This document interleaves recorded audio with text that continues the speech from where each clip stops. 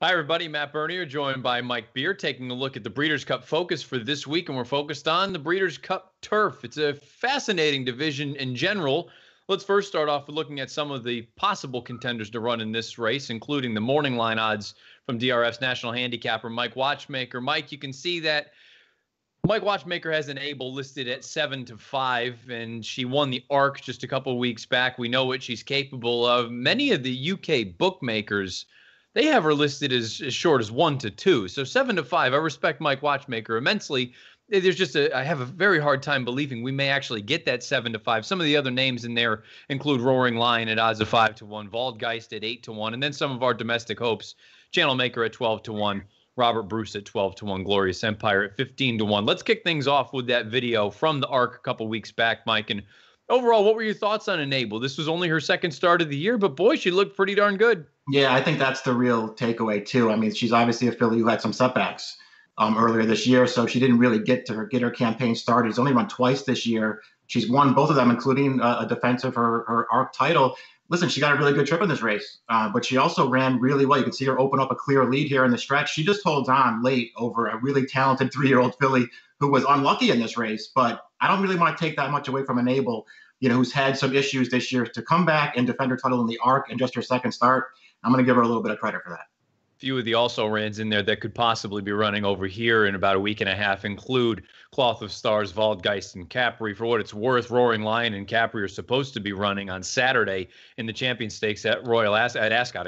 Overall, your thoughts on, look, this has been something that's been tried numerous times and it's never worked. The winner of the ARC coming over here in the same year trying to win the Breeders' Cup Turf, as good as Enable is, there have been a number of very talented horses to come over here and fail. Why should we expect this is any different? Yeah, it's true. I guess the only thing that I would say about that is, as far as Enable goes anyway, at least it's not like she's had one of those strenuous campaigns to get herself to the ARC this year. I mean, she really hasn't done that much racing, so maybe she actually shows up for the Breeders' Cup as a relatively fresh horse, and I guess maybe that could make a difference. We'll see what happens. I think you're right, though. She's going to be a very short price if she shows up, and we'll see how she does. As far as the others go, I think Capri is a pretty nice horse.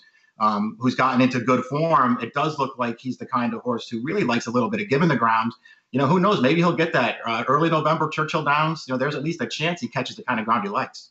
The also-rans in the ARC have historically done quite well in the Breeders' Cup Turf, so maybe that's an angle to keep an eye on. I also thought Waldgeist, all things considered, I didn't think it was the cleanest trip.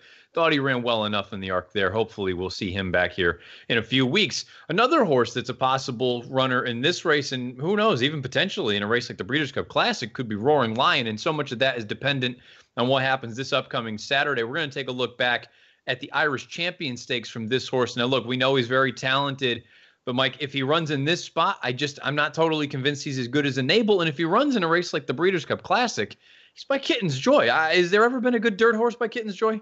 Yeah, I never like it when these guys try to go in the Classic with their really good turf horses. Maybe it'll work out for him, but it's just not my thing. We'll see what happens with Roaring Lion. He's a 4-year-old or a 3-year-old who just feels like he's getting better from race to race. I love that effort that we just looked at right there. I mean, I love the way that he closed down a really nice horse at the end of that race. That was 1.25 miles. I think he'll be fine with 1.5 miles. He's really improved since they stretched him out in distance. So I'm not, way against him as an upset chance against a horse like Enable in the Breeders' Cup. I actually think this horse is pretty good. We normally just sort of throw the blanket statement out there that the Europeans are more talented and better than our American horses. And for the most part, I think that's an accurate statement.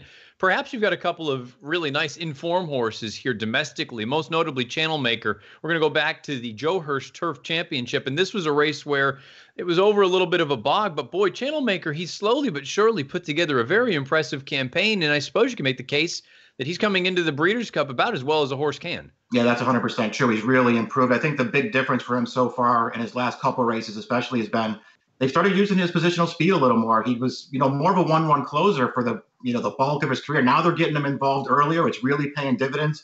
I think worth pointing out in that race, we just looked there, the Turf Classic, that was the first day at Belmont this fall meet where the rails were down on the turf course, and he was on the freshest part of that course the entire way. I think it did make a difference. I think it worked against Robert Bruce a little bit, but I don't want to take anything away from Channel Maker. He's been really good in his last 3 races.